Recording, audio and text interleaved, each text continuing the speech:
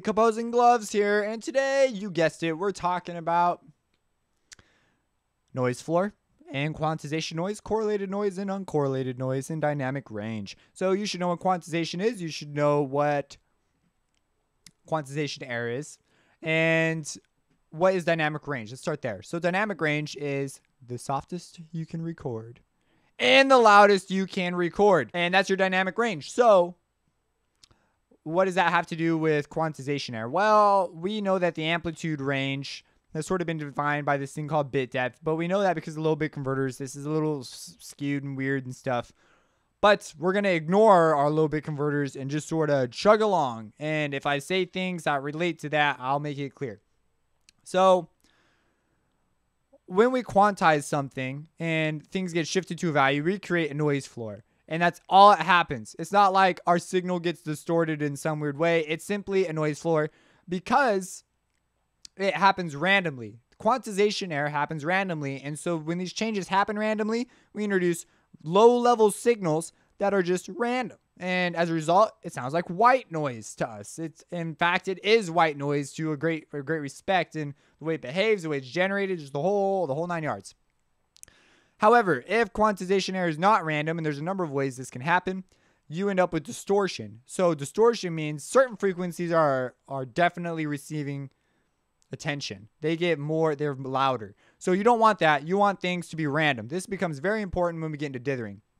Why do we want things to be random? Why don't we want things to be correlated? Well, it has to do with the noise floor. So the noise floor is the softest thing. So in an analog land, it would be the tape hiss and the mechanical noise. And in a room, if you're standing in a room, it's, the dog barking in the background. And it's the lowest point you can record in a system. You cannot record softer than that. That's your noise floor. Digital systems have an exceptionally low noise floor because of this. This is a very good thing for you. It's something that analog suffers from because every time you run something through a wire, it adds a little bit of noise. Now, we get our noise differently, though. We get it from quantization error and stuff. So that's something you need to be aware of, is this noise floor. So what is correlated versus uncorrelated noise? Well, correlated noise, like we just talked about, is actually a type of distortion. It's just quantization distortion. And it raises our noise floor substantially, and it creates patterns that are much easier to detect, and it's very likely to enter the threshold of human hearing. So it'll be loud enough that we can hear it.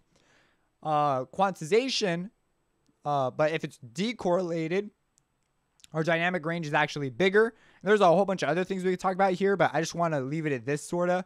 But there are exceptions depending on how you do things. Decorrelated noise will be random, and so it will not be tied to our signal. So let's talk about the summing of correlated versus uncorrelated types of noise. So we know that it's random, so we'll actually get a noise floor that's all uniform. That's one thing I didn't say. It's uniform versus the distorted, where we have certain frequencies that get attention. So we'll get an average lower level noise floor than the other one that would be correlated. So one more thing we need to take away from this is that our noise floor is more uniform when it's randomly spread out. And if it's distorted, it's not uniform. So it becomes much harder. Our noise floor rises substantially, let alone it's also distortion when it's correlated.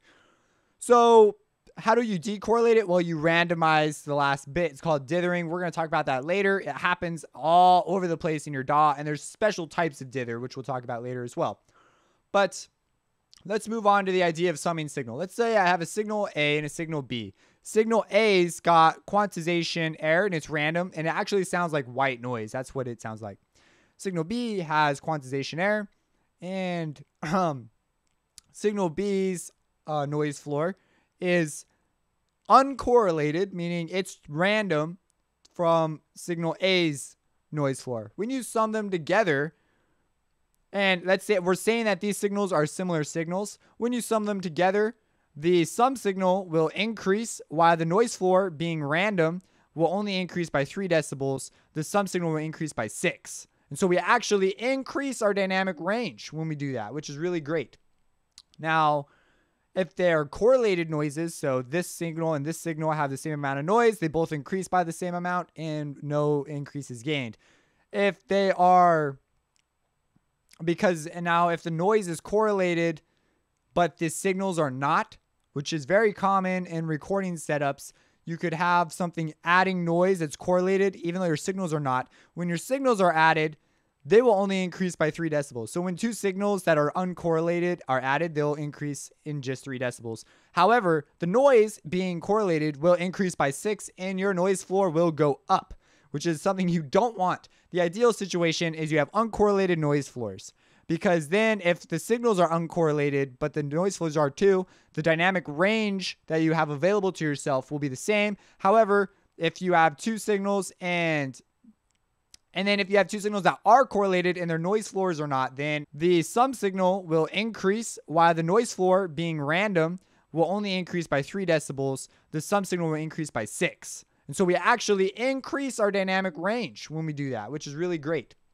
So how do you do this? It's done through dithering, but it cannot be done. The big takeaway from this one is this cannot be done if your quantization error is the same on both signals. It's not truly random. So we need to find a way to randomize this so that when we sum stuff, we maintain our dynamic range or even maybe slightly increase it. So that is the takeaway from this. If you have any questions, let me know. Subscribe and have a blessed day. Opposing blows. Reversing.